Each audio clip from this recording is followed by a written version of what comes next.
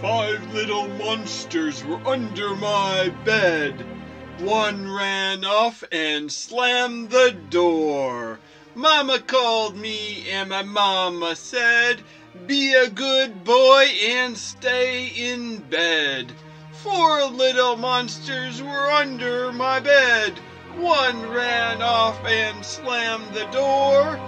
Mama called me and Mama said, "Be a good boy and stay in bed." 3 little monsters were under my bed. One ran off and slammed the door. Mama called me and my mama said, "Be a good boy and stay in your bed." 2 little monsters were under my bed. One ran off and slammed the door. Mama called me and my mama said, "Be a good boy and stay in your bed." 1 little monster was under my bed. One ran off and slammed the door. My mama called me and my mama said, "Be a good boy and stay in your bed." No little monsters were under my bed. I don't know who slammed the door. Hey everyone, how is it going? We are live with another Monster Monday design. So just wanted to come up with something creative for Monster Monday. And my general design concept was green and blue stripes. Big sharp teeth here. He has a few spots and other things. Didn't do the spots on the design, but it's that dark color with the green and blue. And I think in the dark this design would be camouflaged fairly well. There's a few lighter spots that might catch your eye, but he's sort of camouflaged into the surroundings, the bushes, wherever this monster is hiding. Maybe even he's under the bed. So Monster Monday has been a recurring theme this entire year.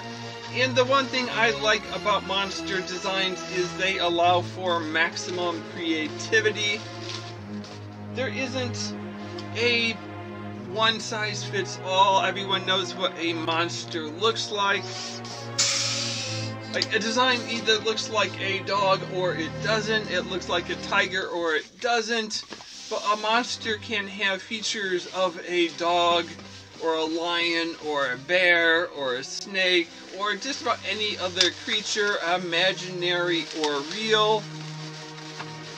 Monsters can be any color. They can have fur like a mammal. They can be covered with scales. They could have spikes and horns. They could be bone. They could be more like a dinosaur or a reptile. Yeah, they could be feather covered like a bird. So yeah, monsters just give me a lot of room for creativity. That I can make them look however I want. There is no right or wrong answer when it comes to monsters. Although, when it comes to like a movie monster, there are only so many ways, at least historically, for them to create the monster design. Either it was going to be a human inside a costume, or it was going to be somehow animated, or a puppet, or like claymation, or something using stop motion. I was reading up on some character development, and one of the sites I was looking at was talking about trying to animate a mammal-like creature with 6 legs, and they were like, well, we think it's big and heavy and would move sort of like an elephant, but an elephant only has 4 legs. So how would the anatomy work? What are those extra 2 legs connected to? There are insects with 6 legs, but they have an exoskeleton, not a normal bony skeleton on the inside. So there's like if I was doing an old 50s or 60s style monster movie and I was doing had puppets or something and I was doing stop motion, I could do a six-legged monster, I could do a Godzilla, I could do an octopus creature, things like that.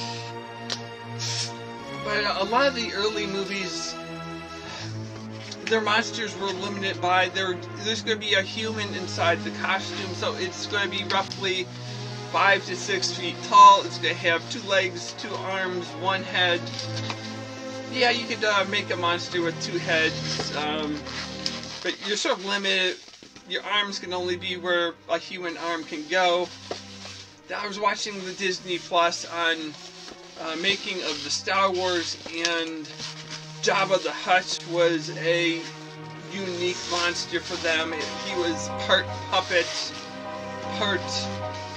so there were humans controlling different features of it, so he could have mouth and face movements, and he could have body parts that move.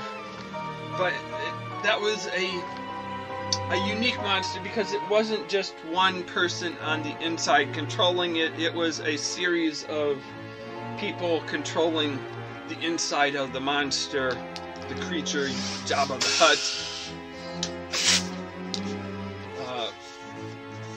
So yeah, nowadays, if I want to have a movie monster, I could do it all 3D rendering, animate it into the scene, use green screen or other technologies. But like I said, they have to be able to figure out how to animate where do the muscles move, where are the bones, where are the joints, what is it connected to. So if I create a crazy looking monster, they could do the head of a serpent and animate that independently of the body. So they could figure out ways to animate parts of my movie monsters, things that weren't possible in the 50s or 60s. But yeah, we've had monsters since the beginning of time, since the beginning of storytelling. There are lots of mythical beasts in Greek mythology. The Cyclops with the one big eye, the Minotaur, the monster with the body like a man but the head of a bull, Medusa with her snake-like hair. She was one of 3 Gorgons from their legends. The Sirens, which are said to be have the head of a beautiful human and the voice and music to attract sailors, but I guess the rest of their bodies were more bird-like. The Sphinx with the body of a lion and a human's head. Yeah, there's been monsters combining different creatures in mythology for ages. The classic movie monsters from Hollywood, the zombie, the mummy, the werewolf, Frankenstein's monster, Dracula, the creature from the Black Lagoon, all these great monsters. And I was reading even like the Invisible Man is considered a classic monster. I'm like, well, I can't do the Invisible Man makeup because I can't be invisible. But I did the mummy the other day with the breakfast cereal, Yummy Mummy. I know I've done a werewolf and a zombie in the past, Frankenstein's monster. The creature from the Black Lagoon is probably the only monster I haven't really attempted of the classic Hollywood movie monsters. I've done robotic monsters, and yeah, but it's usually monsters with big, sharp teeth, menacing teeth. But monsters, to me, they are so creative, and they can be big and small, and like they could be Muppet-type monsters from Sesame Street or Monsters Incorporated. Yeah, monsters can be just about anything from the grotesque to the furry, fuzzy, cute, and cuddly designs.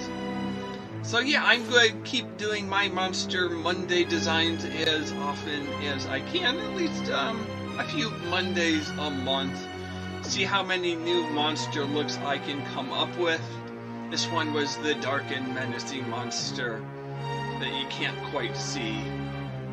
So until next time, see you later, alligator. After a while, crocodile. Thanks for watching.